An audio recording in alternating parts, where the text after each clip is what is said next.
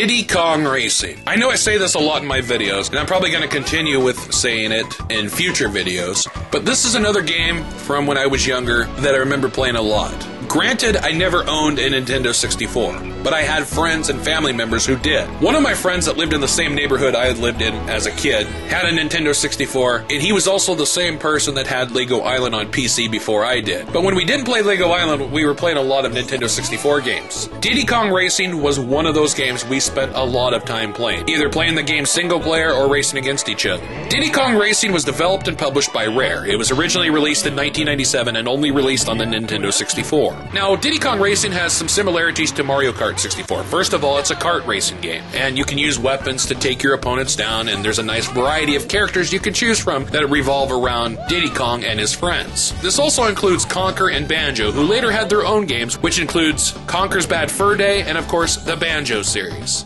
Now, the development of Diddy Kong Racing began after the release of Killer Instinct 2, and originally intended on being a real-time strategy game known as Wild Cartoon Kingdom. The game was shifted to a Disney World-influenced racing game titled Pro-Am 64, and because of delays with Banjo-Kazooie, Rare felt they needed something to attract a wide audience, and they went with a video game revolving around Diddy Kong. Of course, if you don't know who Diddy Kong is, if you've played the Donkey Kong Country series, Diddy Kong is a character in those games. By the way, have you seen the list of the Kong family? That is some ass-backwards shit. I mean, Donkey Kong is Cranky and Wrinkly's grandson, Diddy Kong's uncle, Candy Kong's boyfriend, and Donkey Kong Jr.'s son. There's also a lot of people in this family as well. I mean, you have Chunky Kong, Dixie Kong, Donkey Kong, Funky Kong, Kitty Kong, Lanky Kong, Swanky Kong, Tiny Kong, Bluster Kong, Dread Kong, Karate Kong, Ninja Kong, Sumo Kong, Big Dong Kong, Devon Kong, Sign Guy Kong. Hell, I'm sure there are a shitload more too. It's about as bad as the Dudleys. Diddy Kong Racing is set in Timber's Island. Timber, the tiger's parents, go on vacation and leave their son in charge of the island. Bad idea. They leave him to race around the island with his friends, and fortunately, shit happens. That's right, shit happens. An evil intergalactic pig wizard named Wizpig is looking to take over the island after he conquered his own planet's racetracks. He takes the 4 island guardians and turns them into his henchmen, and the only way to beat Wizpig is to win in a series of races that involves carts, hovercrafts, and airplanes. Timber sends a letter to Diddy Kong saying,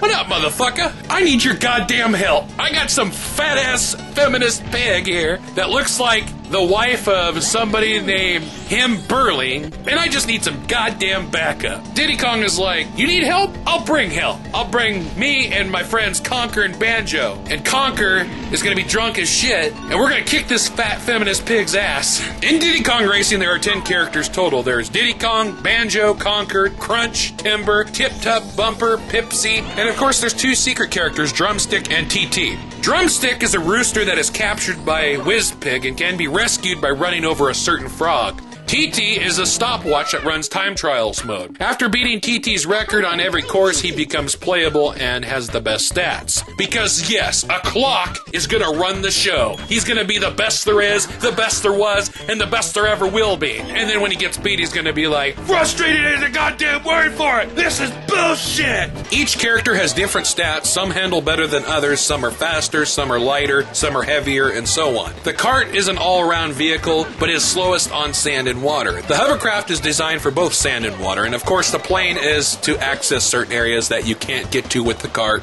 or hovercraft.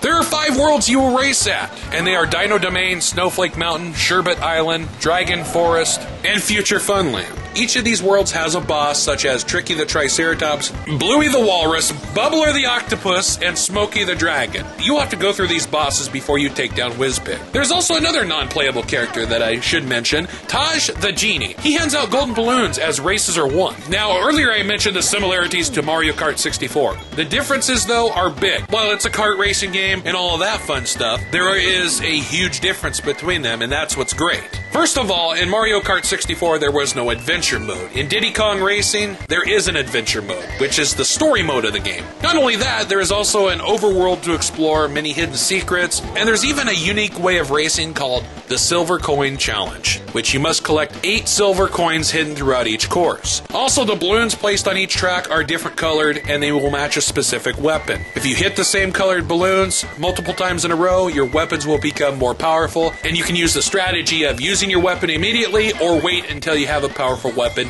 and time your hits just right. Of course, you can play Diddy Kong Racing with friends. Matter of fact, you can play up to 4 players. There is a battle mode with 2 standard deathmatch maps, a capture the flag style game, another mode called Battle where you must grab eggs and hatch 3 of them in your home nest, and finally there is a game where you must return 10 bananas to your treasure chest, although you're limited to holding 2 of them at a time. There's definitely a lot of gameplay in Diddy Kong Racing, and the addition of an adventure mode with a great story, and of course a variety of multiplayer modes will bring hours of gameplay for you and your friends.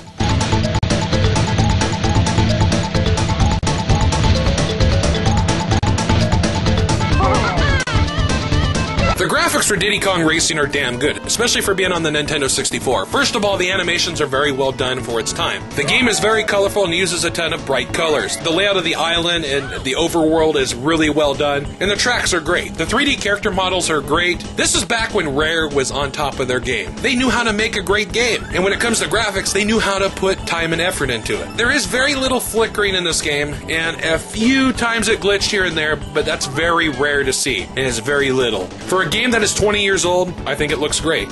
The music is awesome and very well composed, ranging from the title screen music, the overworld music, and of course each track has great music as well. Just like the graphics, the music had a lot of time and effort put into it. Even to this day, I always get the music stuck in my head from the game. As for the sound effects, they're great as well, from the noises of whatever vehicle you use, and so on. The characters making noises and their little bit of voiceover work is great. It's a bit on the goofy side, but I didn't expect anything serious in a game like this. Once again, I cannot complain at all. Diddy Kong Racing does have some difficulty to it. The farther you race into the game, especially in adventure mode, the tougher your opponents will be. Also, the boss races are a bit on the tough side, but I like the difficulty. Sure, I lost a few races here and there, but I would just simply try again. Unlocking the golden balloons to get more races is a nice feature as well. Some might find Diddy Kong Racing to be tough, but it's far from impossible. If I could beat this game, anybody could beat this game.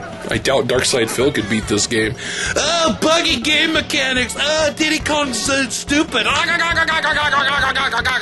The controls are damn good. Moving around is easy, steering is very easy and responsive, acceleration and braking is easy. It's about as easy as... No, we won't go there. It's good that the controls are very responsive in a game like this, especially any racing game. You gotta have good steering response and throttle and acceleration for it to be a really good racing game. If you remember my review of Hooters Road Trip, that game was just trash. Even with those characters that might not be the best pick, the controls handle very well and are easy to understand.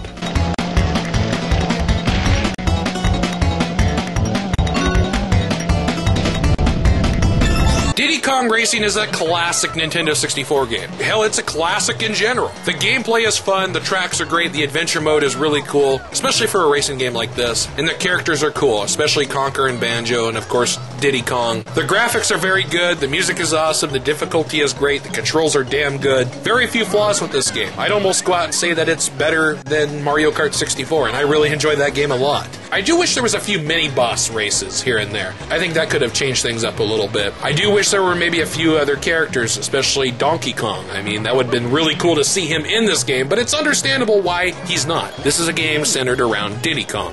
I'd have to say that Diddy Kong Racing is by far in my top 10 favorite Nintendo 64 games. I can spend hours with this game. If you haven't played Diddy Kong Racing and want to check this out, and want to try something that is a little bit more than Mario Kart 64, definitely check the game out. Unfortunately, the game cannot be found on the Wii or Wii U Virtual Console since Microsoft now owns the Rare name. But the game is 12% Rare. Prices on eBay are a little pricey though. $18.34, $24.99, $15, $32.99, $31.95, $19.88. $49.99 for a completed box. And there is a cart only for $6.50. If you can find the game for under $10 to $12, that is your best bet. $15 to $18 might be worthy of getting, but anything more than that is just a little bit ridiculous to me. Now, there is a remake of Diddy Kong Racing on the Nintendo DS titled Diddy Kong Racing DS. I thought about reviewing that in this review, but I will save that for a different time, as there is enough to make it worthy of its own review. Unfortunately, there is no sequel to Diddy Kong Racing. There was originally going to to be one titled Donkey Kong Racing for the GameCube, but it was canceled by Nintendo. There was supposed to be another sequel titled Diddy Kong Pilot and was planned to be released on the Game Boy Advance, but that was changed into Banjo Pilot, and at a later time I will review that game. As a lot of you know, there are a lot of games in the Donkey Kong series.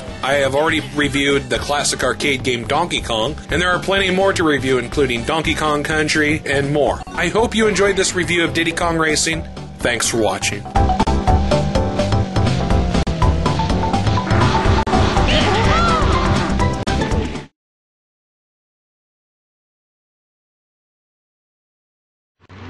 An evil intergalactic pig wizard in Diddy Kong.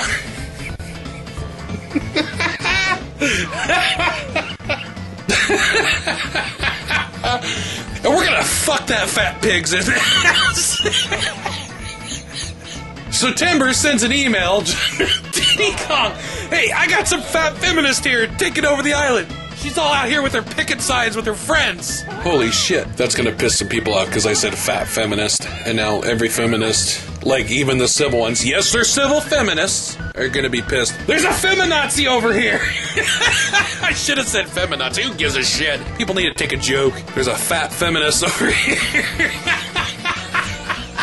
So Timber sends a text message to Diddy Kong saying, "What's up, motherfucker? I need your goddamn help."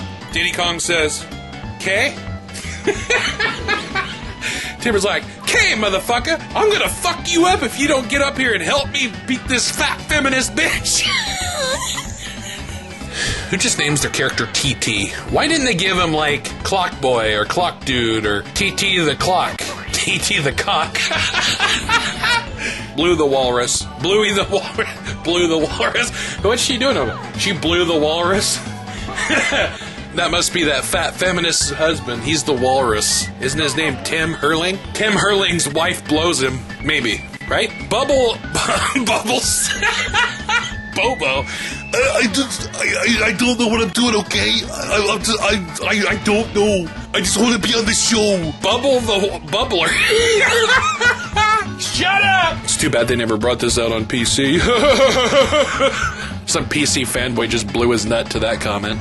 I gotta take a piss right now. No! Diddy Kong. Dickie Kong. He's probably dicking some chick right now. He's probably dicking Kim Kardashian.